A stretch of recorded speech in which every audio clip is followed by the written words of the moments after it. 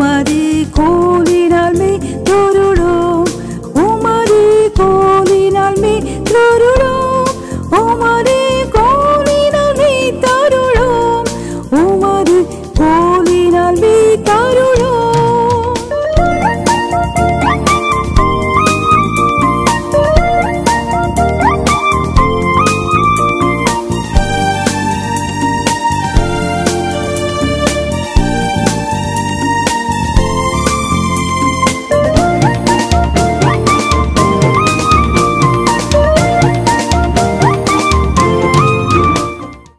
Let divinity shine. தெய்வீகம் இல்லாவிட்டால் திவ்யம் நம்முடைய வாழ்க்கையிலே துலங்கட்டும். தேவன் நம்மை படைக்கும்போது தேவ சாயலாக அவருடைய சாயலாகவே அவருடைய ஒரு நேச்சர், அந்த நேச்சரில் அந்த திவ்ய சுபாவத்தோடு தான் தேவன் நம்மை படைத்தார். பிரியமானவர்களே, ஒரு மிருகத்தினுடைய நிலை வேறு, ஒரு மனிதனுடைய நிலை வேறு. ஒரு சராசரி மனிதனுடைய நிலை வேறு.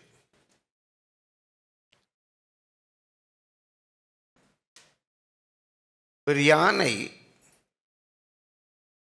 இந்த காட்டை அழிக்கிறமே, இந்த வாழைத்தப்பை அழிக்கிறமே, இது இந்த முதலாளிக்கு எவ்வளோ நஷ்டம் ஆகும், நம்மால் அவருக்கு எவ்வளோ நஷ்டம் வரப்போகுது அப்படிலாம் யோசித்து அதை அழிப்பதில்லை. எனக்கு வேண்டும், நான் அழிக்கிறேன். ஒரு சிங்கம் ஒரு மானை அடிக்கும்போது, ஐயோ இந்த மானை அடிக்கிறமே, இந்த மானுக்கு வலிக்குமே, இந்த மான் கரவல் மானாச்சே, இந்த மான் குட்டிக்கு பால் கொடுக்கணுமே, இப்போ இந்த மானை நான் அடித்து சாப்பிட்டுட்டா அது எப்படி போய் குட்டிக்கு பால் கொடுக்கும், அந்த குட்டி என்ன ஆகும் அப்படிலாம் அதால் யோசிக்க முடியாது. இப்படி கொஞ்சமேனு மற்றவர்களை பற்றி மற்ற சூழ்நிலையை பற்றி யோசிக்காமல் வாழுகிறவன் ஒரு மிருகம்தான். மனிதன் அதை தாண்டி அவன் இவளை யோசிக்க முடியும். இன்னும் ஒரு மிருகத்தால், ஒரு தூக்கணாங்குருவியினால் அழகாக கூடு கட்ட முடியும், ஆனால் அதை சிந்தித்து புதிதாக கூடு கட்ட முடியாது. ஒரு சிங்கம் அது இருக்கிற ஒரு கெபியை தேடி போகும், ஒரு கெபியை அது உருவாக்க முடியாது.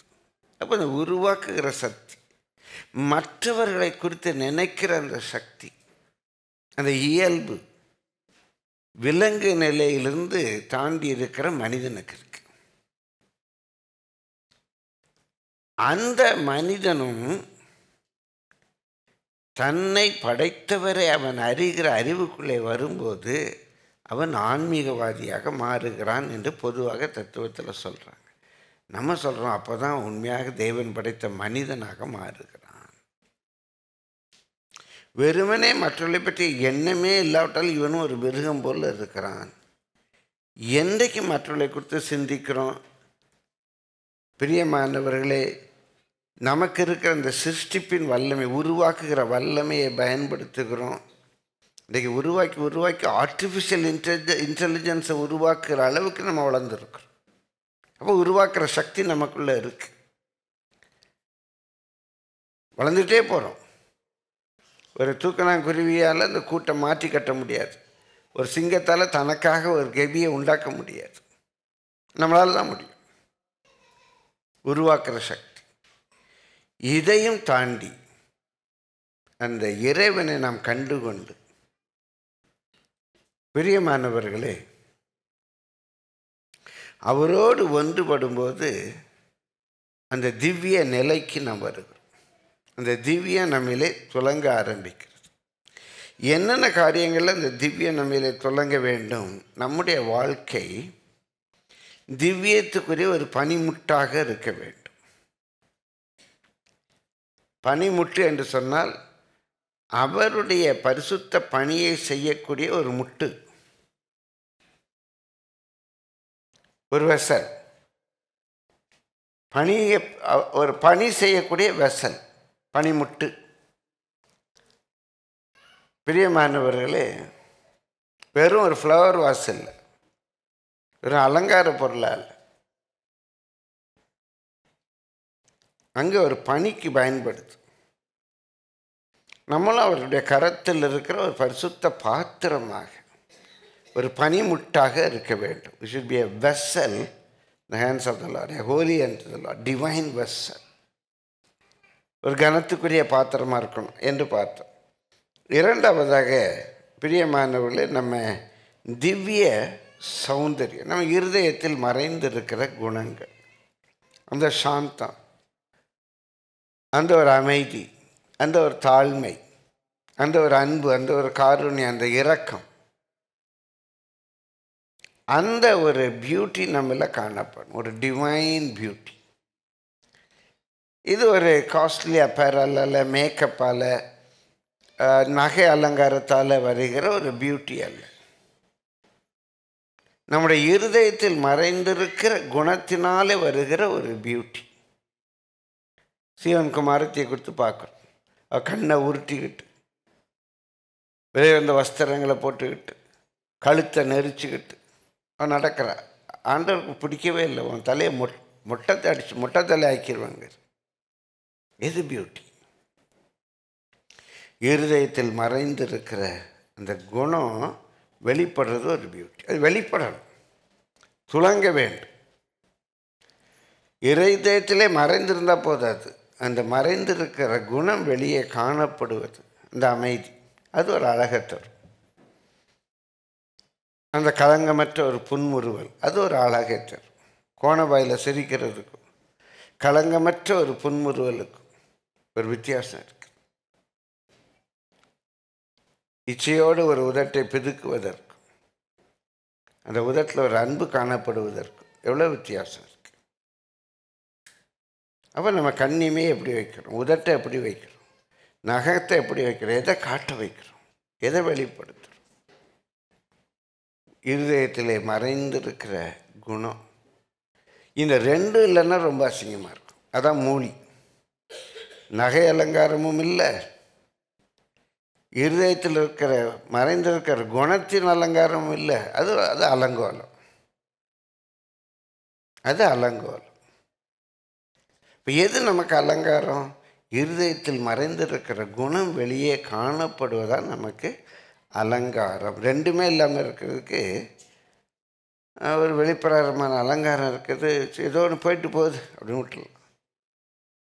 ஆனால் திவ்ய அலங்காரம் நம்மிலே, அழகு நம்மிலே காணப்பட வேண்டும். திவ்ய அழகுன்றல சௌந்தரியம், அழகு வீண். மூன்றாவதாக திவ்ய உண்மை, ஒரு டிவைன் சின்சியரிட்டி. இது பொய் பேசாத உண்மை மாத்திரமல்ல, கர்த்தர் என்ன நோக்கத்தோடு ஏற்படுத்தினாரோ, எனக்கு கொடுக்கப்பட்ட வேலை என்னோ அந்த வேலை நான் உண்மை. பிரியமானவர்களே, தமிழ் ஒரு அருமையாக, எனக்கு இந்த தமிழுக்கும் நம்ம வேதத்துக்கும் ரொம்ப அந்த அதாவது தமிழ் கலாச்சாரத்துக்கும் வேதத்துக்கும் ரொம்ப ஒத்து போகிறத நான் பார்ப்பேன். தமிழில் ஒரு சொல் பழமொழி உண்டு, உப்பிட்டவரை உள்ளளவும் நினை, உப்பிட்டவரை உள்ளளவும் நினை. அப்படின்னா என்னங்க அர்த்தம்? சாப்பாட்டில் உப்பு போட்டவங்கள நம்ம உயிரோடு இருக்க வரைக்கும் நினைக்கிறோம். ஏன்னா நிறைய உப்பு போட்டாங்கன்னா சீக்கிரம் செத்து போயிடுவோம். இப்போ எல்லாமே உப்பு உப்புன்னா பயப்படுறாங்க. உப்பிட்டவரை உள்ளளவு நினைன்னா அந்த வாயில் அந்த உப்பு டேஸ்ட் இருக்க வரைக்கும் நினைக்கணுமா? என்ன அர்த்தம் உப்பிட்டவரை உள்ளளவு நினை அப்படின்னா? அந்த காலத்தில் அரசாங்கம், அந்த அரசாங்கத்தில் பணி செய்கிறவர்களுக்கு, குறிப்பாக போர் வீரர்களுக்கு, அரசாங்கம் உப்பை தான் அவங்களுடைய சம்பளமாக கொடுக்கும். உப்பை தான் அவங்களுக்கு சம்பளமாக கொடுக்கும்.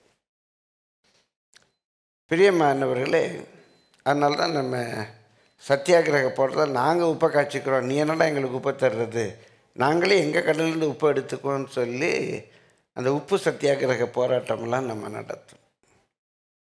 இந்த உப்பை தான் சம்பளமாக கொடுப்பாங்க. அவங்க அந்த உப்பை பண்டமாட்டம் செய்து அவங்களுக்கு வேண்டிய பொருட்களை வாங்கி கொள்வாங்க.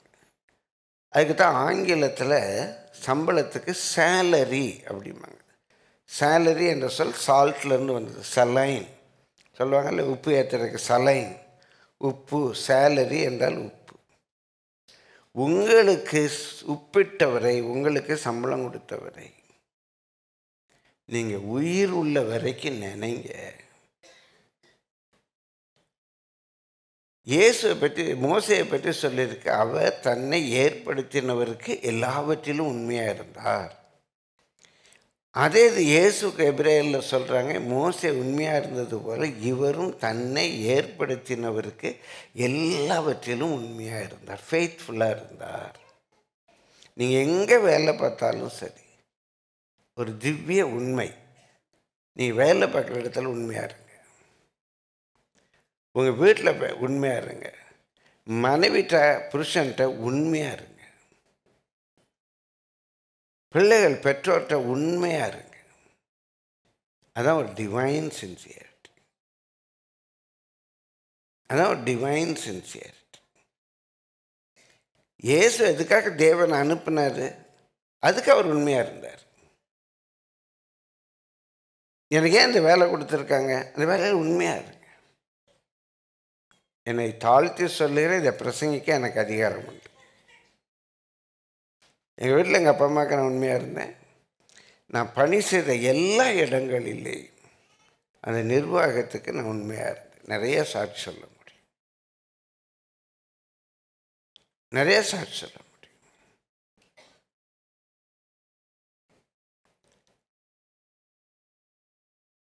பிரியமானவர்களே, இதுதான் ஒரு டிவைன் சின்சியாரிட்டி என்று சொல்லி நம்ம பார்த்தோம். ஐந்தாவதாக ஒரு டிவைன் பவர், ஒரு திவ்ய வல்லமை, டிவைன் பவர், திவ்ய ஒரு பலன், ஒரு வல்லமை. எதுக்கு வேணும்? சத்தியத்தை சத்தியமாக சொல்ல நமக்கு ஒரு பவர் வேணும். அந்த பவர் அவங்கள ரட்சிக்கும்.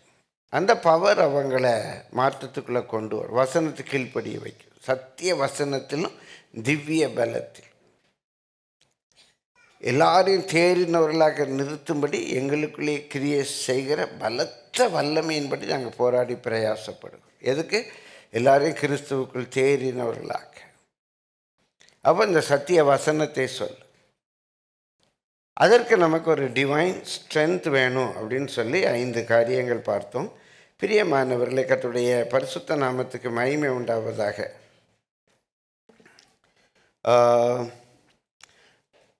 கர்த்தர் நல்லவர், அவருடைய கிருபை என்றும் உள்ளது. இன்றைக்கு இன்னும் 2 காரியங்களை நாம் பார்த்து ஜெபிக்க போகிறோம். 2 பேதுரு 1ஆம் அதிகாரம் 3-4 வசனம். 2 பேதுரு 1ஆம் அதிகாரம் 3-4 வசனம் வாசியுங்கள். தம்முடைய மகிமையினாலும் காருண்யத்தினாலும் நம்மை அழைத்தவரை அறிகிற அறிவினாலே ஜீவனுக்கும் தேவபக்திக்கும் வேண்டிய யாவற்றையும் அவருடைய திவ்ய வல்லமையானது நமக்கு தந்தருளினது. 2வது அங்கே திவ்ய பலன் என்று பார்த்தோம். இங்கே திவ்ய வல்லமை,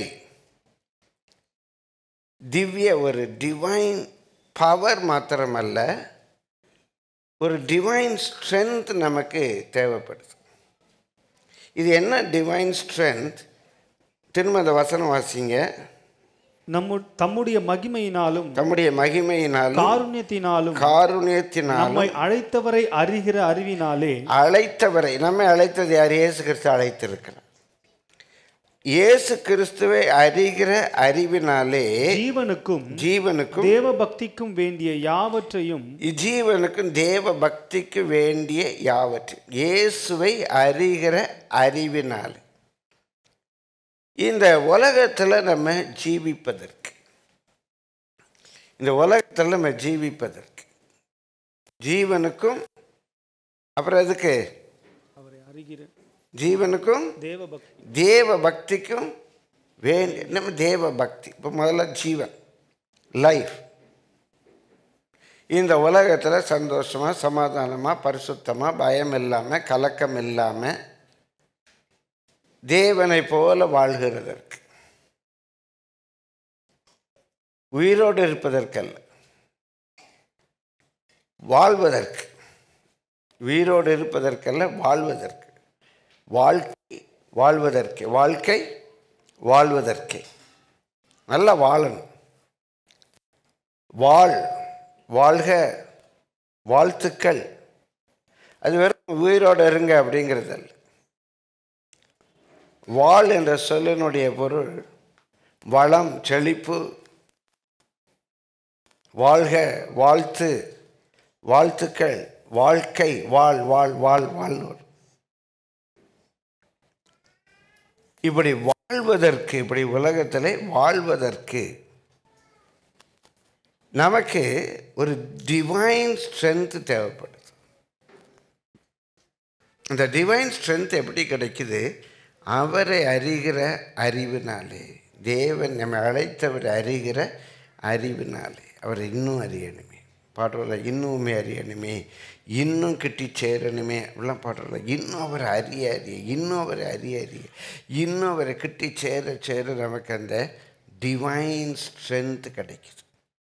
அவர் எப்படி பாடுபட்டார், அவர் எப்படி ஊழியம் செய்தார், அவர் சிலுவையில் என்ன சொன்னார், இல்லை அவர் மரிக்கும் முன்னால் நமக்கு என்ன சொல்லிட்டு போனார், என்ன நினைவு கூறும்படி இதை செய்யுங்கள்னார், என்ன நினைவு கூறணும் அவரில். இதை நம்ம தியானிக்க தியானிக்க தியானிக்க அந்த டிவைன் ஸ்ட்ரென்த் நமக்குள்ளே வருது. அதனால தான் வாசிக்கிறோம் கொலோசியர் 1ஆம் அதிகாரம் 9ஆம் வசனம் வாசிங்க. இது நிமித்தம் நாங்கள் அதை கேட்ட நாள் முதல் உங்களுக்காக இடைவிடாமல் ஜெபம் பண்ணுகிறோம். நீங்கள் எல்லா ஞானத்தோடும் ஆவிக்குரிய ஒரு விவேகத்தோடும் ஸ்பிரிச்சுவல் அண்டர்ஸ்டாண்டிங், ஆவிக்குரிய விவேகத்தோடும் அவருடைய சித்தத்தை அறிகிற அறிவினாலே நிரப்பப்படும். ஒன்று, அவருடைய சித்தத்தை அறிகிற அறிவு. நிறைய நாலேஜ் இருக்கு. அதில் ஒரு நாலேஜ், இது தேவனுக்கு சித்தம், இது தேவனுக்கு சித்தம் இல்லை. அது எங்கேயோ போய் நம்ம ஜோஷம் கேட்கறனால, குறி கேட்கறனால இல்லை. ஏதோ நம்ம பைபிளை திறந்து படித்தோன்னா ஒரு வசனம் வந்துச்சு, ஆண்டவர் வசனத்தை கொண்டு பேசினார். இன்றைக்கி நிறைய பேர் முன்பெல்லாம் இந்த கிளி ஜோசியம்னு உண்டு. கிளி ஒரு அட்டை எடுத்துகிட்டு வரும். அதே மாதிரி போய் ஒரு ப்ராமிஸ் கார்டு எல்லாம் ஜெபிச்சுக்கிட்டே பைபிளை திறந்து ஒரு வசனம் வருமானு பார்க்குறது, இதெல்லாம் பிரியமானலே கர்த்தருடைய வழிகள் கிடையாது. தேவ சித்தத்தை அறிகிறதற்கு எப்படி கிளி ஜோசியம் பார்த்தெல்லாம் முடியாது. ஒருத்தன் மேரேஜுக்கு முன்னால், ஆண்டவரே எனக்கு ஒரு வசனம் தாரு, கல்யாணத்துக்கு பொண்ணு பார்க்க போகிறோம்னா ரொம்ப ஜெபம் பண்ணுறான். ஆண்டவரே எனக்கு ஒரு வசனம் தாரு செபிச்சுட்டு பைபிளை தரணும். ஒரு வசனம் வந்துச்சு, யூதாஸ் நாண்டு கொண்டு நின்று செத்தான். ஐயோ, கல்யாணத்துக்கு பொண்ணு பார்க்க போக இப்படியா ஒரு வசனம், ஆண்டவர் இந்த வசனம் கொடுத்தார்ல, உடனே போய் நாண்டு கொண்டு சாக வேண்டியதானே, கர்த்தர் தானே வசனம் கொடுத்தாரு. இவன் இன்னும் நல்லா ஜெபிச்சுட்டு அவன் திறக்கிறான். நீயும் போய் அப்படியே செய்யணும். ஐயோ, இந்த வசனம் வேண்டாம் ஆண்டவரே அப்படின்னு மூடி வச்சுட்டு 3ஆவது தடவை நல்லா ஜெபிச்சுட்டு ஆண்டவருக்கு ஒரு வசனம் தரப்போகிறாரு அப்படின்னு ஜெபிச்சுட்டு வேதத்தை தந்தான். செய்கிறதை சீக்கிரமாய் செய்யணும். அப்புறம் கதை தான் தெரியும், கல்யாணம் கட்டினான்னா கட்டலையே எனக்கு தெரியாது. இப்படியெல்லாம் நம்ம வேதத்தை திறந்து பார்த்து வசனம் தவறாமல் வேண்டாம். எல்லா ஞானத்தோடும் ஆவிக்குரிய விவேகத்தோடும் ஒரு ஸ்பிரிச்சுவல் விஸ்டம் வேணும், ஒரு ஸ்பிரிச்சுவல் அண்டர்ஸ்டாண்டிங் வேணும். எல்லா ஞானத்தோடும் ஆவிக்குரிய விவேகத்தோடு எது தேவனுடைய சித்தம் ஆண்டவர் நடத்துவார். நம்ம ஆவியோடு பேசுவார், வசனத்தின் மூலமாக பேசுவார். நம்ம வாசிக்கிற வசனத்தில் நமக்குரிய வெளிப்பாடு வரும், இல்லைன்னு சொல்லல. ஆனால் ஞானம் வேணும், வேதம் என்ன சொல்லுதுன்னு தெரியணும். அப்போ ஆவியான நம்மோடு கூட பேசி சில வேளைகளில் இந்த வசனங்கள், செய்தியில் வர ஒரு குறிப்பு, ஏதோ ஒன்று நம்மை அந்த பாதையில் உறுதிப்படுத்தும். முதலாவது நமக்கு வேண்டியது ஞானம். பிரியமானல, நான் ஊழியத்துக்கு வந்த புதுசில் ஒரு நாள் ஒருத்தனை பார்க்க வந்தார். அவர் நெய்வேலியில் இன்ஜினியராக வேலை பார்க்குறாரு. மெட்ராஸில் அவருக்கு வேலை கிடச்சிருச்சு. இப்போ அவருக்கு நெய்வேலி வேலையை தொடர்றதா மெட்ராஸ் வேலைக்கு வர்றதான்னு தெரில. நிறைய பேர்த்த ஜெபிச்சிருக்கிறாரு. யாரோ சொல்லியிருக்காங்க, ராபர்ட் சேமன் நல்ல ஒரு ப்ராஃபட், ராபர்ட் சேமன் போங்க அவர் ஜெபிப்பார் அப்படி. எனக்கு தீர்க்கதரிசனம் வர உண்டு. பிரியமானவர்களே, யாரோ சொல்லியிருக்காங்க, அவர் வந்துட்டார் என்கிட்ட இந்த விஷயத்த சொல்கிறார். நான் கேட்டேன், பொதுவாக ஜெபிக்கிறவங்க என்ன சொல்கிறாங்கன்னு கேட்டேன். சிலர் ஜெபிக்கிறது மெட்ராஸ்க்கு வந்துடுன்னு சொல்கிற மாதிரி இருக்கு அப்படின்னு. வேறு யாராவது என்ன சொல்கிறாங்கன்னு கேட்டேன். நெய்வேலியிலே இருந்துருங்கிற மாதிரி சிலர் சொல்கிறாங்க ஜெபிச்சு. அப்படியே வேறு ஏதாவது சொல்கிறாங்களா? சிலர் சொல்கிற ரெண்டுக்கு இடையில் இருக்கிற புரியலை அப்படின்னு. நான் என்ன சொல்லணும்னு கேட்டேன். ஜெபிங்க பிரதர். இல்லைங்க, நான் ஜெபிச்சு என்ன சொல்லணும்? இந்த 3ல் ஒன்று தான் நான் சொல்ல போகிறேன். ஒன்று மெட்ராஸ்க்கு வாங்கன்னு சொல்ல போகிறேன், இல்லை நெய்வேலியில் இருங்கன்னு சொல்ல போகிறேன், இல்லை ஏதோ ஒன்று சொல்லுவோம் உங்களுக்கு புரியாது, வேறு என்னங்க சொல்லணும் அப்படின்னு. இல்லை ஜெபிச்சு சொல்லுங்கங்க. கோவம் வந்துச்சு அவருக்கு. அப்போ நான் சின்ன 35 வயசு ஊழியத்துக்கு வந்த புதுசு. நான் சொல்கிறேன், 3ல் ஒன்று சொன்ன பிறகு நீங்கள் இன்னொரு ஆள்கிட்ட ஜெபிக்க போவீங்கல்ல. இந்த 3ல் ஒன்று தான் நான் கண்டிப்பாக சொல்ல போகிறேன். நான் ஒன்று கேட்குறேன் அப்படின்னு. கேளுங்க. நான் ஜெபிக்கலை, கேட்குறேன். நெய்வேலி வேலை உங்களுக்கு யார் கொடுத்தான்னு கேட்டேன். நெய்வேலி வேலை உங்களுக்கு யார் கொடுத்தான்னு? தேவன் தான் கொடுத்தாரு அப்படின்னா. அப்படியா? திட்டமாக தெரியும். திட்டமாக தெரியும்னு. இப்போ எதுக்கு மெட்ராஸ் வேலைக்கு அப்ளை பண்ணீங்கன்னு கேட்டேன். நெய்வேலி வேலை உனக்கு தேவன் தானே கொடுத்தாரு, அவர் எதுக்கு மெட்ராஸ் வேலைக்கு அப்ளை பண்ணீங்கன்னு? தலையை கேள்விப்பட்டு போங்க, போய் பேசாமல் நெய்வேலியில் வேலை செய்யுங்க. நீங்கள் இந்த அப்ளை பண்ணதே தப்பு. அந்த வேலையை தேவன் கொடுத்துருந்தால் இன்னொரு வேலையை நீங்கள் தேடினீங்க பாருங்கள், அதே தப்பு. போய் நெய்வேலியில் வேலை செய்யுங்க. கற்று சுத்தமான அவர் பிரித்து கொண்டு வருவாருங்க. நான் யோசிக்கவே இல்லையேன்னு. அப்போ அங்கே தேவ சித்தத்தை அறிகிறதற்கு தேவையானது ஒரு தீர்க்க தரிசன குறி சொல்லுகிற ஜபம் அல்ல, ஞானம், ஒரு ஆவிக்குரிய விவேகம். எனக்கு அந்த வேலையை தேவன் கொடுத்துருக்கும் போது ஏன் நான் ஒரு வேலை தேடினேன்? நான் தானே அந்த கன்ஃபியூஷனுக்கு காரணமாக இருக்கிறேன். தேவன் கொடுத்த வேலையில் திருப்தி இல்லாமல் இது அதான். நீங்கள் நிறைய பேர் அப்படி தான்.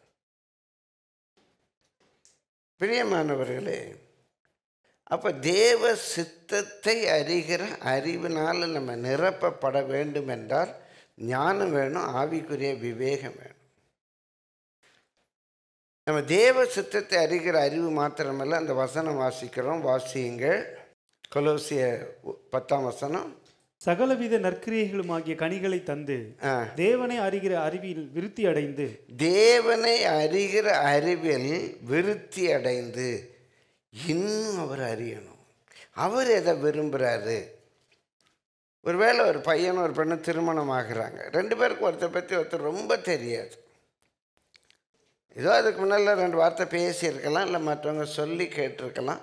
ஒன்றாக வாழ ஆரம்பித்த பிறகு அவருக்கு எது பிடிக்கும், எது பிடிக்காது, என்ன சாப்பிடுவார், என்ன கலர் பிடிக்கும், எப்படி நடந்துக்கிட்டால் பிடிக்கும், எது அவருக்கு பிடிக்காது, வாழ வாழ வாழ அவரோடு கூட பழக பழக பழக அவரை அறிகிற அறிவில் நம்ம விருத்தி அடைகிறோம்.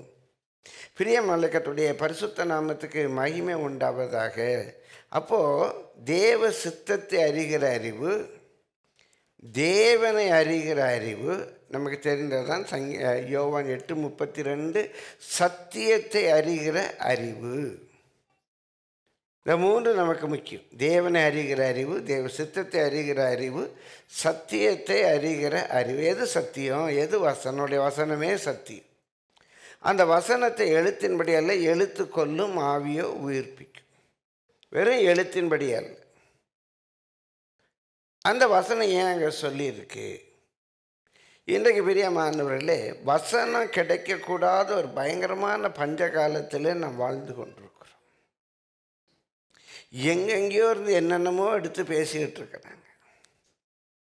பயமாக இருக்கு. நேற்று கூட ஒரு ஊழியக்காரோடு பேசி கொண்டிருந்தேன்.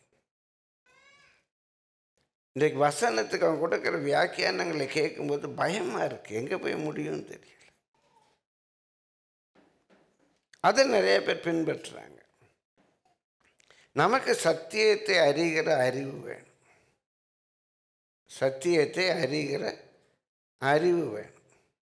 பிரியமானவர்களே, உண்மையாகவே ஒரு பயங்கரமான ஒரு காலத்தில் வாழ்கிறோம். நம்ம பிள்ளைங்க இந்த காலத்தில் இருக்கிறாங்க.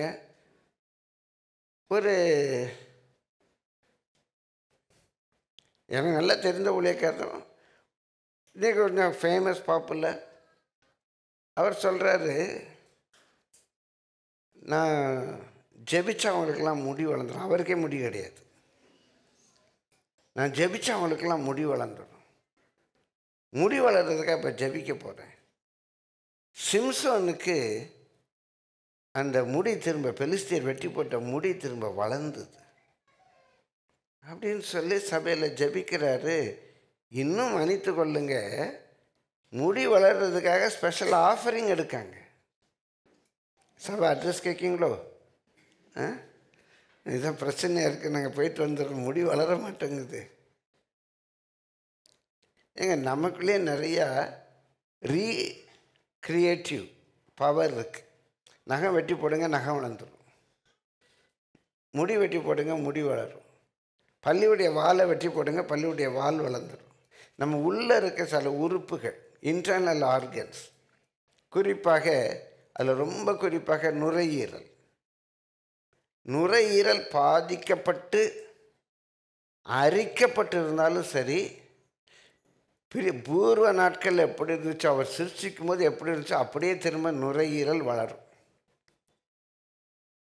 சில உள் உறுப்புகள் தானாக வளரக்கூடியவை. இதுக்கு போய் ஒரு ஜபம், இதுக்கு போய் ஒரு ஸ்பெஷல் ஆஃபரிங். அதுக்கு வசனம் என்ன? சாம்சனுடைய முடி பெலிஸ்தியர் வெட்டி போட்ட முடி வளர்ந்துச்சு.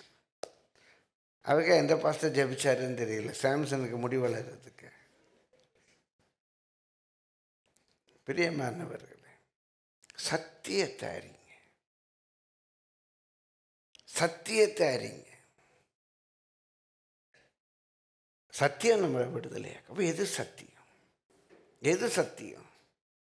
தேவனுடைய வசனமே சத்தியம். அந்த வசனத்தை எப்படி அறியணும்? எழுத்தின்படி அல்ல, ஆவியின்படி. ஏதோ பைபிளில் இருக்குங்கிறதெல்லாம் தேவன் சொன்னார்ல. பிசாசு பேசினதும் பைபிளில் இருக்குது, லாபான் பேசினதும் பைபிளில் இருக்குது, யோபுடைய சிநேகிதர்கள் காரியமறியாத மூடர்களாய் பேசினதும் பைபிளில் இருக்குது. பைபிளில் இருக்கிறதெல்லாம் எடுத்து தேவவசனம் தேவவசனம் தேவவசனம்னு போட முடியாது. தேவன் பேசினது எது? தேவ ஆவியினால் ஏவப்பட்டு பேசினது எது? பிசாசு பேசினது எது? மனுஷ ஆலோசனையாக கொடுக்கப்பட்டது எது? பிரித்து பார்க்கணும். சத்தியத்தை அறிய இந்த நம்மை அழைத்தவரை அறிகிற அறிவினாலே, இந்த அறிவு பெருக பெருக பெருக, குறிப்பாக தேவ சித்தம் எனக்கு தெரியும். இது தேவ சித்தத்தை அறிகிற அறிவில் பெறுகிறோம். ரெண்டாவது, கர்த்தரை அறிகிற அறிவு, தேவனை அறிகிற அறிவு. இன்னுமே அறியணுமே, ரொம்ப பிடிச்ச ஒரு படி. இன்னுமே அறியணுமே, நான் இன்னும் அவரை அறியணும், இன்னும் அவரை அறியணும். எவ்வளவுதான் தியானித்து எவ்வளவுதான் நான் இங்கே அறிந்தாலும் குறைவாகத்தான் அவரை அறிந்திருப்பேன். மரித்து மகிமையில் போகும்போது பூரணமாக அறிந்து கொள்வேன். இங்கே அந்த நம்ம உடன்படிக்கையை பார்க்கும்போது, அதாவது ரெயின்போ, தமிழில் என்ன சொல்லுவாங்க, வானவில். இந்த வானவில்லை பார்க்கும்போது அரைவட்டமாக தான் தெரியும். எங்கே வானவில்லை பார்த்தாலும் அரைவட்டமாக தான் தெரியும். ஆனால் நீங்கள் வெளிப்படுத்துகிற விசேஷத்தில் பார்த்தீங்கன்னா வானவில் முழு வட்டமாக இருக்கும். வானவில் உடன்படிக்கையினுடைய ஒரு அடையாளம். நீங்கள் பூமியில் எந்த தேசத்திலேருந்து நீங்கள் வானவில்லை பார்த்தாலும் வானவில் அறிவியல் பூர்வமாக அரைவட்டமாகத்தான் இருக்கப்போ, அந்த அரைவட்டத்தில் மீதி அரைவட்டம் எங்கே இருக்குது? பாதி தானே தெரியுது. ஆனால் பரலோகத்துக்கு போனால்தான் வானவில்லை முழு வட்டமாக நாம் பார்க்க முடியும். அதனுடைய பொருள், இங்கே நம்முடைய அறிவு குறைவுள்ளது தான். அவருடைய சித்தத்தை அறிகிற அறிவானாலும் சரி, அவரை அறிகிற அறிவானாலும் சரி, சத்தியத்தை அறிகிற அறிவானாலும் சரி, குறைவுள்ளது தான். நம்ம பரலோகத்துக்கு போகும்போது தான் அந்த அறிவு பூரணமாகும். ஆனால் இங்கே இன்னும் அறியணுமே, இன்னும் ஒரு சித்தத்தை அறிகிற அறிவில் வளரணுமே, இன்னும் அவரை அறிகிற அறிவில் வளரணுமே, இன்னும் சத்தியத்தை அறிகிற அறிவில் வளரணுமே அப்படின்னு சொல்லி நம்ம வளரும்போது, நம்ம வாசித்த அந்த வசனத்துக்கு வாங்க, 1 பேதுரு 1ஆம் அதிகாரம் 3ஆம் வசனம். தம்முடைய மகிமையினாலும் காருண்யத்தினாலும் நம்மை அழைத்தவரை அறிகிற அறிவினாலே, அந்த அறிவினாலே ஜீவனுக்கும் ஜீவன், இந்த லைஃப்ல நல்லா வாழணும். கணவனாக, மனைவியாக, பெற்றோராக, பிள்ளைகளாக, ஊழியக்காரனாக, ஒரு பணி செய்கிறவனாக, ஏதோ ஒரு ரோல் இருக்கு. இதில் வெறும் உயிரோடு இருப்பதல்ல, வாழ வேண்டும். வளமுடன் வாழ்க, வளமுடன் வாழ்க. வாழ்வதற்கு, அந்த வாழ் என்ற தமிழ் சொல் ரொம்ப பொருள் உள்ள சொல். அந்த வாழ் அப்படிங்கிறதுல இருந்தால் நம்ம நிறைய சொன்னேன் இல்லையா, வாழ்த்து, வாழ்க, வாழ்த்துக்கள், வாழ்க்கை, இதெல்லாம் அந்த வாழ் என்ற சொல்லிருந்து வருது. நாம் வாழ்வதற்கு என்ன செய்யணும்? அவரை அறிகிற அறிவு. நாம் வாழ்வதற்கும் தேவ பக்திக்கும் வேண்டிய வாழ்வது மாத்திரமல்ல, தேவ பக்தியாய் வாழ வேண்டும். தேசபக்தி, தேவ பக்தி, நம்ம தேசத்தின் மேல் ஒரு பக்தி, மொழி பக்தி சொல்கிறாங்க. தேவ பக்தி, இந்த தேவ பக்தியினுடைய ரகசியம் என்ன? 1 பேதுரு 3:15 வாசிக்கிறோம். தேவ பக்தியின் ரகசியம் யாவரும் ஒப்புக்கொள்ளுகிறபடியே, வித் நோ கான்ட்ரடிக்ஷன். அதில் எந்த கான்ட்ரடிக்ஷனும் கிடையாது. தேவ பக்தியினுடைய ரகசியம் என்ன? தேவன் மாம்சத்திலே வெளிப்பட்டார். தேவ பக்தியின் ரகசியம் God revealed in the flesh. God revealed in the flesh. தேவன் மாம்சத்திலே அது வாசித்துருங்க. 3:16 வாசிங்க. அன்றியும் தேவ பக்திக்குரிய ரகசியமானது, யாவரும் ஒப்புக்கொள்ளுகிறபடி, யாவரும் ஒப்புக்கொள்ளுகிறபடி என்றல்ல, வித் நோ கான்ட்ரடிக்ஷன். இதில் மாற்று கருத்தே கிடையாது. இதுதான் தேவ பக்தியின் ரகசியம். தேவ பக்தியின் ரகசியம் யாவரும் ஒப்புக்கொள்ளுகிறபடியே மகா மேன்மை உள்ளது. தேவன் மாம்சத்திலே வெளிப்பட்டார். தேவன் மாம்சத்திலே வெளிப்பட்டாதான் தேவ பக்தியின் ரகசியம். 7 விதமான ரகசியங்கள் உண்டு. அதில் ஒரு ரகசியம் தேவ பக்தி. தேவ பக்தியின் ரகசியம் என்ன? தேவன் மாம்சத்திலே வெளிப்பட்டார். இந்த தேவன் யார்? யோவான் 1:1 வாசிங்க. யோவான் 1:1. ஜான் 1:1. ஆதியிலே வார்த்தை இருந்தது, அந்த வார்த்தை தேவனிடத்தில் இருந்தது, அந்த வார்த்தை தேவனாயிருந்தது. 14ஆம் வசனத்துக்கு வாங்க.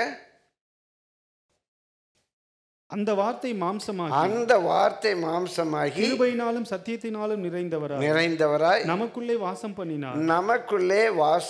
ஆதியிலே வார்த்தை இருந்தது, அந்த வார்த்தை தேவனிடத்தில் இருந்தது, அந்த வார்த்தை தேவனாய் இருந்தது, அந்த வார்த்தை மாம்சமாகி கிருபையும் சத்தியமும் நிறைந்தவராய் நமக்குள்ளே வாசம் பண்ணினார்.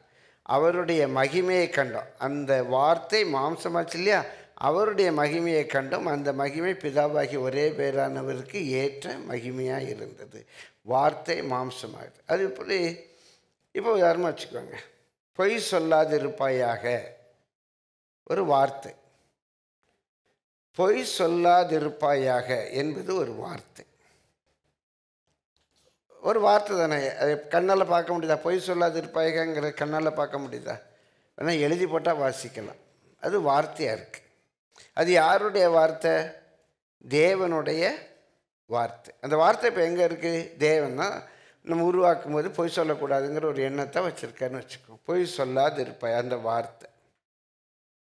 அந்த வார்த்தை மாம்சமாகுது. அந்த வார்த்தை எப்படி மாம்சமாகுது? தம்பிங்க வாங்க, நல்லா மாட்டிக்கிறாரு பாப்பா. பொய் சொல்லாதிருப்பாயாக என்ற வார்த்தை மாம்சமாச்சுன்னா என்ன அர்த்தம்? இவர் பொய் சொல்ல மாட்டார், இவரால் பொய் சொல்ல முடியாது. பொய் சொல்லாதிருப்பாயாக என்ற வார்த்தை மாம்சமாயிடுச்சு. அந்த வார்த்தை மாம்சமாகி கிருபையும் சத்தியம் நிறைந்தவராய் இந்த பூமியில், குடும்பத்தில், சபையில், வேலைக்கு பக்கத்தில் ஒரு வாசம் பண்ணுறார். பார்க்குறாங்க இவருக்கு பொய் சொல்ல முடியலை. அந்த வார்த்தை என்ன இருக்குது? இவர் வாழ்க்கையாக மாறி இருக்கு. அதுக்கு என்ன இருக்குது? இவருக்கு கிருபை இருக்குது, கிருபையும் சத்தியம். அந்த வார்த்தை மாம்சமான போது இவருடைய வாழ்க்கை என்ன வாழ்க்கை? பக்தி உள்ள வாழ்க்கை, தேவ பக்தி. அந்த வார்த்தையை நம்ம பார்க்க முடியல, அந்த வார்த்தையுடைய வாழ்க்கையாக மாறுது. இவர் கிருபையும் சத்தியமும் நிறைந்தவராய் வாசம் பண்ணுறார், எல்லாரும் பார்க்குறாங்க, அந்த மகிமை காணப்படுது. இவர் யார்? பக்தி உள்ளவர். தேங்க்யூ தம்பி.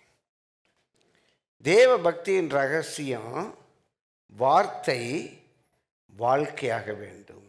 எந்த வார்த்தை? தேவனுடைய வார்த்தை. ஏதோ ஒரு வசனம், அந்த வசனம் உங்கள் வாழ்க்கையாக மாறலை அப்படின்னா என்ன பண்ணுறீங்க? தேவ பக்தியாக உங்களால் வாழ முடியலை. வசனம் இருக்குது, பைபிளில் இருக்குன்றல்ல, தேவனுடைய வார்த்தை. வெறுமே அந்த பேப்பரில் இருக்கிற வார்த்தை இல்லை. நான் சொன்ன போல் பிசாசு சொன்ன வார்த்தை இருக்கும், லேகியன் பேசின வார்த்தை இருக்கும். இது யாருடைய வார்த்தை? தேவனுடைய வார்த்தை.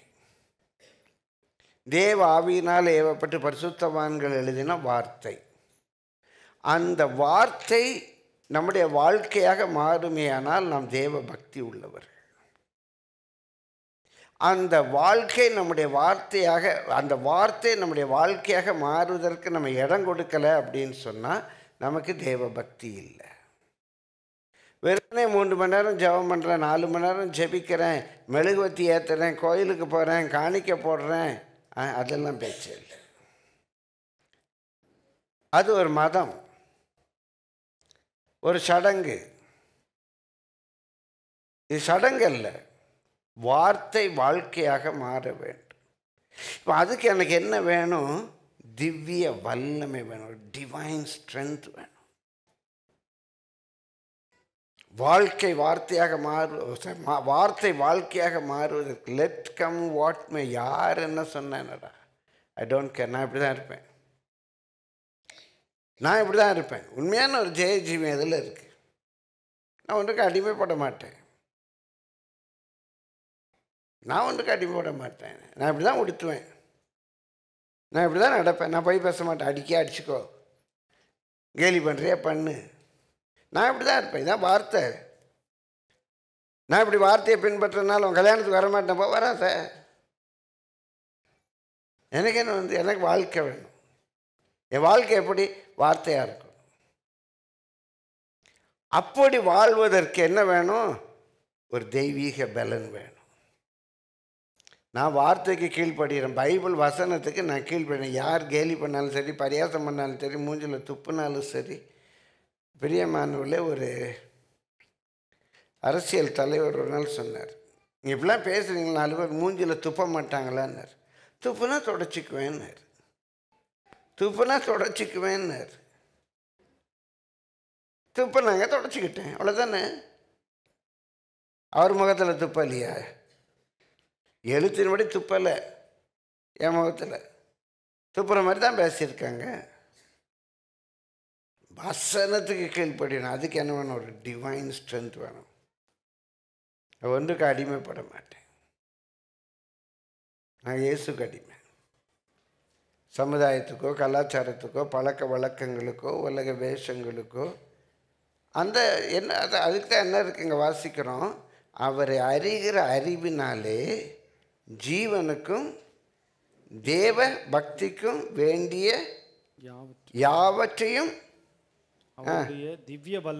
அவருடைய திவ்ய வல்லமையானது நமக்கு தந்தருளினது, ராபர்ட்டுக்கு தந்தருளுது. யோசித்து பாருங்க. எனக்கு 2 குறிப்பு முடிச்சிடலாம், ஒரு குறிப்பு முடிக்க எனக்கு கஷ்டமாக இருக்கு. அந்த டிவைன் ஸ்ட்ரென்த், ஜீவனுக்கும் தேவ பக்திக்கு வேண்டிய யாவற்றையும் எனக்கு தந்தருளுது. அந்த திவ்ய வல்லமை டு லிவ். உலக பிராரமாக அரடி நிலம் கிடையாது. நான் ஜாலியாக இல்லை. 1 கிராம் குண்டுமணி கிடையாது. எனக்கு என்ன கஷ்டம்? என் பிள்ளைங்களுடைய படிப்பு செலவுக்காக நான் அதிகமாக செலவழிக்கலை. வைஷ்ணவ காலேஜில் அந்த பையனை கொண்டு சேர்த்தேன், WCCயில் என் பொண்ணை கொண்டு சேர்த்தேன். சேர்க்கும்போது 2000 ரூபா முதல்ல ஃபீஸ் கட்டினேன். அவனுக்கு என் படிப்பு செலவே மொத்தம் 10,000 ரூபாய்க்குள்ளே தான் ஆச்சு. நான் தானே இருக்கிறேன். எனக்கு என்ன குறைஞ்சி போச்சு? பிரியமானவர்களே, ஒரு ஸ்ட்ரென்த் வேணும், ஒரு திவ்ய வல்லமை வேணும். ஒரு திவ்ய வல்லம் யார் என்ன பண்ண, யார் எனக்கு, யார் என்ன சொல்லி எனக்கு என்ன? வாழ்க்கை வாழ்வதற்கே, வாழ்க்கை வாழ்வதற்கே. கடந்த வாரம் எங்களை திருமண நாள் நினைவு கூர்ந்து நீங்கள் எல்லாம் ஜெபிச்சிங்க, சாட்சியாக சொன்னேன். வேலை பிரகாரமாக அன்றைக்கு நான் சிஷ்யாவில் வேலை பார்க்குறேன், சுந்தரையாவுடைய டிரான்ஸ்லேட்டர். அன்றைக்கு ஓரளவுக்கு தமிழகம் அறிந்த ஒரு பிரசங்கியார். என்ன சாதாரண கல்யாணம் கேட்டேன், கீழே ஒரு சைக்கிள் ஷெட்டில் நின்னோன்னு சொன்னேன். ஆனால் என்ன குறைஞ்சி போச்சு? ஒரு டிவைன் ஸ்ட்ரென்த் வேணுங்க. எல்லோரும் அப்படி தான் செய்யணும்னு நான் சொல்ல மாட்டேன். ஆனால் வாழ்வதற்கும் தேவ பக்தியாய் நடப்பதற்கும் வார்த்தையை வாழ்க்கையாய் மாற்றுவதற்கும் அந்த டிவைன் ஸ்ட்ரென்த் தேவைப்படும். அந்த 1 பேதுரு 1ஆம் அதிகாரம் 3-4 வசனங்களை வாசித்து நாம் ஜெபம் பண்ணுவோம். தம்முடைய மகிமையினாலும் காருண்யத்தினாலும் நம்மை அழைத்தவரை அறிகிற அறிவினாலே ஜீவனுக்கும் தேவ பக்திக்கும் வேண்டிய யாவற்றையும் அவருடைய திவ்ய வல்லமையானது நமக்கு தந்தருளினதும் அன்றி இச்சையினால் உலகத்தில் உண்டான கேட்டுக்கு தப்பி. இச்சையினால் நமக்கு ஏதோ ஒரு இச்சை இருக்கு. இச்சை இச்சைன்னா ஆண் பெண் உறவு தான் இச்சைன்னு நினைக்காதீங்க. இது சாப்பிடணும்னு ஒரு இச்சை, இப்படி நம்மளை அலங்கரிக்கணும்னு ஒரு இச்சை, இப்படி ஒரு வீடு வாங்கணும்னு ஒரு இச்சை, இல்லை இப்படி நம்ம பேரில் பேங்க்கில் இவ்வளோ பேலன்ஸ் இருக்கணும் அப்படின்னு ஒரு இச்சை. ஏதோ ஒரு இச்சை, உலகத்தினால் உண்டான ஒரு இச்சை. இதெல்லாம் இருந்தால் தான் நிறைய பேர் வாழ்க்கையை நினைக்கிறாங்க. ஆனால் அதெல்லாம் இருக்கிறவங்கள பாருங்கள், அவங்க யாரும் சந்தோஷமாக இல்லை. சொந்த வீடு வச்சுட்டு அண்ணன் தம்பி படுற பாடு, அண்ணன் தம்பி அக்கா வெட்டுவேன் குத்துவேன் நிற்கிறாங்க. அந்த அரடி மண்ணுக்கு படுற பாட்டு. இச்சையினால் உலகத்தில் உண்டான கேட்டுக்கு தப்பி எத்தனையோ காரியங்கள் இச்சை நம்ம இழுக்குது. ஒரு இச்சை, நிறைய சொத்து வாங்கணும்னு இச்சை. பிரியமால விபிஎஸ்ல ஒரு கதை சொன்னேன். ஒருத்தர் என்ன பண்ணியிருக்கான், அவன்கிட்ட இருந்த சொத்து விற்று எல்லாம் மற்றவங்கெல்லாம் பார்க்கக்கூடாதுங்கிறதுக்காக எல்லாத்தையும் விற்று, அவன்கிட்ட இருந்த நகை நட்டு எல்லாத்தையும் கூட விற்று ஒரு கோல்டு பிரிக், ஒரு தங்க செங்கல் மாதிரி எல்லாத்தையும் வந்து ஒரு பெரிய செங்கல் செஞ்சிட்டான். தங்கத்திலே ஒரு செங்கல் மாதிரி செஞ்சு தோட்டத்தில் புதைச்சி வச்சுட்டான். கொஞ்சம் ஆழத்தில் டெய்லி அந்த மண்ணை நீக்கிட்டு அந்த செங்கல் எடுத்து பார்ப்பான். பார்த்து அப்படியே சந்தோஷப்பட்டு, அவ்வளோ பெரிய செங்கல் சொத்தெல்லாம் விற்று வாங்கிட்டோம். திரும்ப மண்ணில் புதைச்சி வச்சுருக்கோம். திரும்ப அடுத்த நாள் காலையில் எடுத்து பார்ப்போம். சிலருக்கெல்லாம் அப்படி தான். அந்த பேங்க் பேலன்ஸ் டெய்லி அவங்க மொபைலில் பார்த்தாலே ஒரு சந்தோஷம், இத்தனை லட்சம் பேங்க்கில் இருக்கா, இத்தனை லட்சம் பேங்க்கில் இருக்குது. சில பீரோவை திறந்து பார்த்துக்குவாங்க. இவன் அந்த செங்கலை எடுத்து பார்ப்பான், செங்கலை எடுத்து பார்ப்பான். பெரிய மாதிரி ஒரு நாள் பக்கத்துக்கிட்ட, ஏன்னா டெய்லி இவன் தோட்டத்தில் இருந்து மண்ணை தோண்டிகிட்டு இருக்கான்னு பார்த்தா இவன் செங்கல் எடுக்கிறத பார்த்துட்டான். அவன் என்ன பண்ணுறான், அந்த செங்கலை தூக்கிட்டு போயிட்டான். அடுத்த நாள் வந்து பார்க்குறான், இவன் மண்ணை தோண்டி பார்க்கான், செங்கல்ல காணோம். அங்கே வெறும் ஒரு கல் இருக்குது, ஆர்டினரி செங்கல் இருக்குது. எடுத்து பார்த்துட்டு பாப்பா அப்படியே அழுறான், காணாமல் போயிடுச்சு. வெறும் செங்கல் இருக்காங்க, தங்கக்கல்லுக்கு பதிலாக. பக்கத்து வீட்டுக்காரன் சொன்னான், டேய் மண்ணுக்குள்ளே செங்கல் இருந்தா என்ன, தங்கக்கல் இருந்தா என்னடா, எல்லாம் ஒன்று தானடா. நான் மண்ணுக்குள்ளே செங்கல் இருந்தா என்ன, தங்கக்கல் இருந்தானே, எல்லாம் ஒன்று தானே. மண்ணுக்குள்ளே தங்கம் இருக்கனால எனக்கு ஏதாவது பிரயோஜனம் உண்டா? பெட்டுக்குள்ளே ரூபா வச்சுருக்கனால பிரயோஜனம் உண்டா? ஷெல்ஃபில் ரூபாயை போட்டி வச்சுருக்கனால எனக்கு பிரயோஜனம் உண்டா? பிரியமானவர்களே, உலகத்தில் உண்டான உலகத்தில் வாசிங்க 4ஆம் வருஷம், உலகத்தில் உண்டான கேட்டுக்கு தப்பி, இச்சையினால் உலகத்தில் உண்டான கேட்டுக்கு தப்பி திவ்ய சுபாவத்துக்கு பங்குள்ள. கடைசியாக ஒரு குறிப்பு, இதுதான் அந்த அல்டிமேட் டிவைன் நேச்சர். அந்த நேச்சரில் என்ன நீர் கிரியேட் பண்ணிடு. இந்த சூழ்நிலையில் இயேசு எப்படி நடப்பாரோ அப்படி நடக்க எனக்கு கிருபை தாரும். இந்த சூழ்நிலையில் இயேசு எப்படி நடப்பாரோ, எப்படி அவர் ஆக்ட் பண்ணுவார், அப்படி நான் ஜீவிக்க அந்த ஒரு divine nature, the nature in which I was created. In Adam I lost that nature. In Christ, let me regain that nature. In Adam I lost that nature. ஆதாமுக்குள்ளாக அந்த சுபாவத்தை நான் இழந்து போனேன். என்னுடைய கிறிஸ்தவ வாழ்க்கை அந்த நேச்சரை எனக்கு திரும்ப தரணும். அந்த நேச்சர் என் வாழ்க்கையில் ரிஃப்ளெக்ட் பண்ணணும், ரேடியேட் பண்ணணும், ஷைன் பண்ணணும், துலங்க வேண்டும். நம்ம எல்லோரும் ஜெபம் பண்ணுவோமா? 4 வாரங்களாக திவ்யம் என்னிலே துலங்கட்டும் என்ற ஒரு செய்தியை நம்ம தியானித்து கொண்டு வர்றோம். இந்த குறிப்பாக அந்த 2 காரியங்களுக்கு ஜெபம் பண்ணுங்க. ஆண்டவரே, இந்த உலகத்தில் உண்மை அறிகிற அறிவில் விருத்தி அடைந்து ஒரு வளமான வாழ்க்கைக்கு வேண்டிய எல்லாவற்றையும் உம்முடைய திவ்ய வல்லமை எனக்கு தரட்டும் ஆண்டவரே. ஒரு வளமான வாழ்க்கைக்கு வேண்டிய எல்லாவற்றையும் உம்முடைய திவ்ய வல்லமை எனக்கு தரட்டும் ஆண்டவரே. ஆண்டவரே, இச்சையினாலே கேட்டுக்கு ஏதுவான உலகத்தில் உள்ள கேட்டுக்கு ஏதுவான காரியங்களுக்கு விலை திவ்ய சுபாவத்துக்கு பங்குள்ளவனாக நான் இருக்கேன். அந்த divine nature, I am partaker of the divine nature, I am partner to the divine nature. அந்த டிவைன் நேச்சரில் எனக்கு பங்கு உண்டு. அந்த டிவைன் நேச்சருக்கு நான் பங்குள்ளவன். எனக்கு ஷேர் உண்டு, எனக்கு ரைட் உண்டு. எனக்கு அந்த டிவைன் நேச்சரை தாரும். திவ்ய சுபாவத்தினால் என்னை அலங்கரியும். ஹல்லேலூயா. தேவ சாயலாக மாறி தேவனோடு இருக்க உதவி செய்யும். இந்த மண்ணின் சாயலை நான் கலந்து விண்ணின் சாயலை அணியணும் ஆண்டவர். அது மரணத்தில் மாத்திரமல்ல, இப்போ வாழும்போது ஒரு காட்ஸ் இமேஜ். அந்த ஒரு பல்லவியை நம்ம எல்லாரும் ஜெபத்தோடு கூட பாடுவோம். தேவ சாயலாக மாறி தேவனோடு வாழ எனக்கு கிருபைத்தான். பாடுவோமா? தேவ சாயல் ஆக மாறி தேவனோடிருப்பே நானும் தேவனோடிருப்பே. தேவ சாயலாக தேவ சாயல் ஆக மாறி தேவனோடிருப்பே எழுப்பி நின்று பாடுவோம்.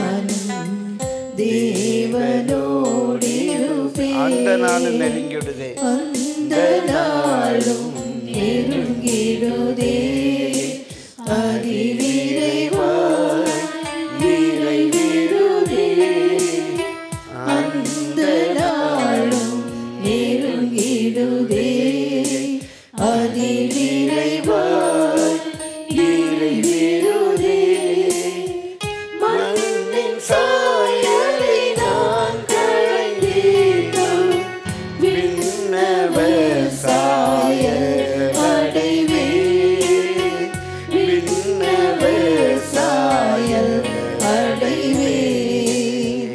தேவ சாயல் ஆக மாறி தேவனோடிருப்பேன் நானும் தேவனோடிருப்பேன்.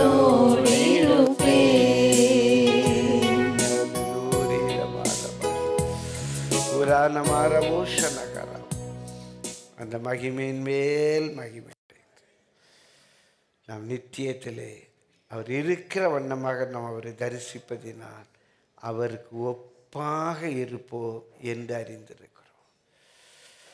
இந்த நம்பிக்கை வீண் போகாது. பூரீஷனகதீன மக்கரபால இந்த சாயலாகவே நான் மாற உதவி செய். இயேசுவின் நாமத்தில் ஆமென்.